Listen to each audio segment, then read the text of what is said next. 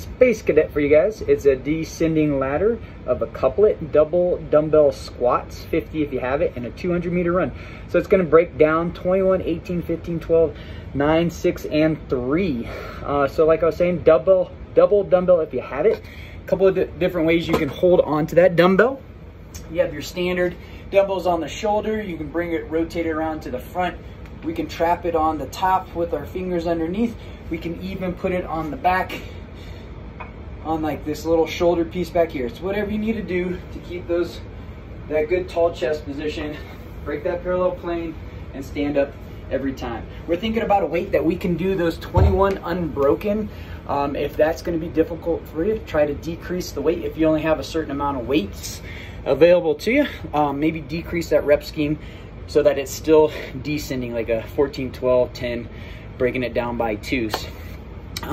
For the runs, we're thinking about a minute of whatever you're going to do, a scaling option of a row, a bike, or a distance that you're going to travel that might be under that 200 meters.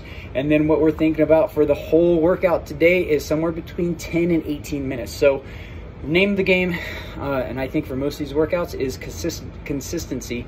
Just finding a pace that you can operate in and get stuff done. So minimize those breaks on the dumbbell work, and then kind of catch your breath back for that first little bit of your run.